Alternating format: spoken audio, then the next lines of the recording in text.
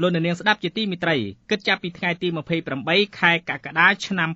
2013មកដល់បច្ចុប្បន្ននេះមានរយៈពេល78ខែហើយដែលគណៈបកប្រជាជនកម្ពុជានិងគណៈបកសង្គ្រោះជាតិនៅតែខ្វែងគំនិតគ្នាមិនអាចដោះស្រាយបញ្ចប់វិបត្តិនយោបាយនៅកម្ពុជាបានគណៈបកកណ្ដាលអំណាចបានប្រកាសថាខ្លួននៅតែរក្សាជំហរក្នុងការបើកផ្លូវចរចាប៉ុន្តែការចរចានៅមិនអនុញ្ញាតឲ្យមានការបោះឆ្នោតឡើងវិញនោះទេចំណែកគណៈបកសង្គ្រោះជាតិនៅតែគោរពឆន្ទៈម្ចាស់ឆ្នោតហើយទាមទារឲ្យមានការកែតម្រង់បោះឆ្នោតនិងត្រូវបោះឆ្នោតឡើងវិញ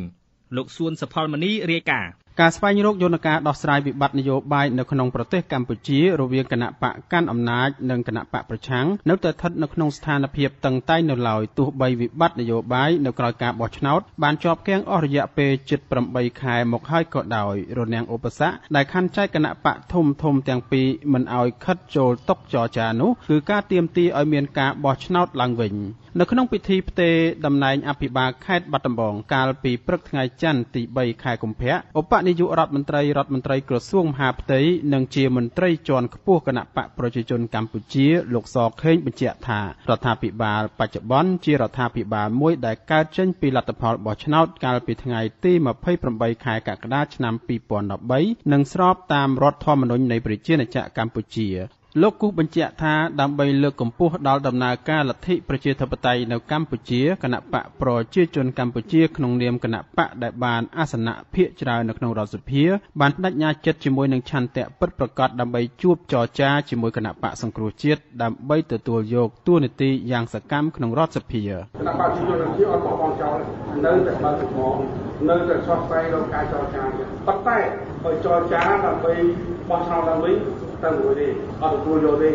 ចរចាដើម្បីរៀបចំយន្តការសភាឲ្យសភានឹងគឺថា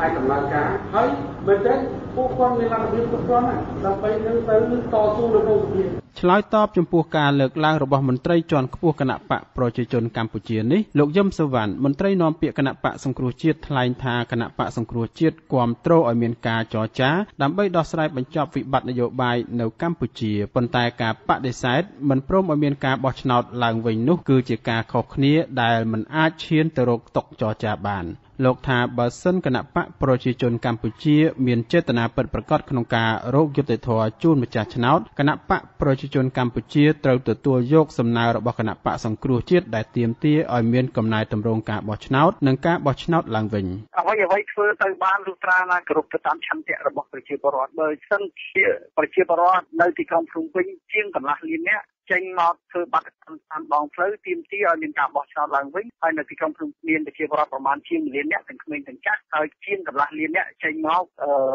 ធ្វើបាតកម្មតាមដងផ្លូវដើម្បីស្នើសុំឲ្យមានការបោះឆ្នោតឡើងវិញការកែតម្រង់ការបោះឆ្នោតនោះគឺជាឆន្ទៈដែលអ្នកនយោបាយត្រូវគោរពតាមគិតពីថ្ងៃទី28ខែកក្កដាឆ្នាំ2013មកទល់នឹងខែកុម្ភៈឆ្នាំ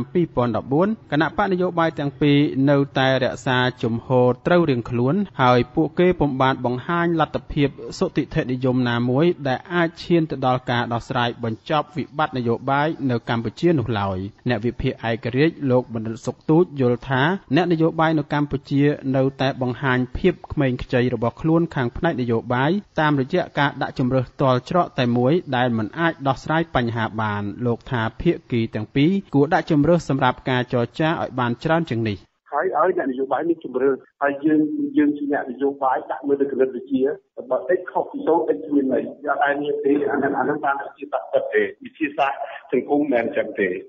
គេត្រូវតែ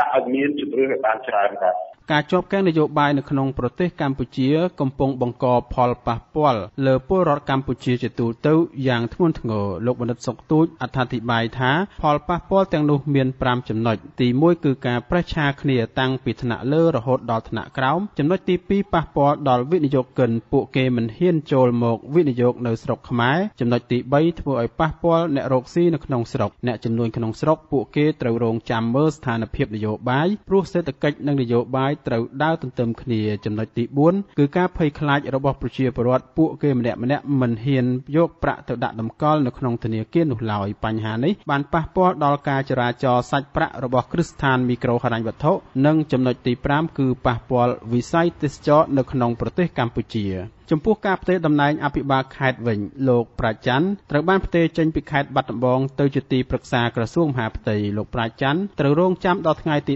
18ខែឧសភាឆ្នាំ2014ដែលជាថ្ងៃបោះឆ្នោតជ្រើសរើសក្រុមប្រឹក្សារាជធានីខេត្តក្រុងនិងខណ្ឌរួចហើយទើបតែងតាំងធ្វើជាអភិបាលខេត្តត្បូងឃ្មុំដែលទើបបង្កើតថ្មីចំណែកលោកច័ន្ទសុផលអតីតជាប្រធានក្រុមប្រឹក្សាខេត្តសៀមរាបត្រូវបានផ្ទេរភារកិច្ចមកជាអភិបាលខេត្តបាត់ដំបងជំនួសលោកប្រាជ្ញច័ន្ទសួនសុផលមនីវត្ថុអាស៊ីសេរីពីខេត្តបាត់ដំបង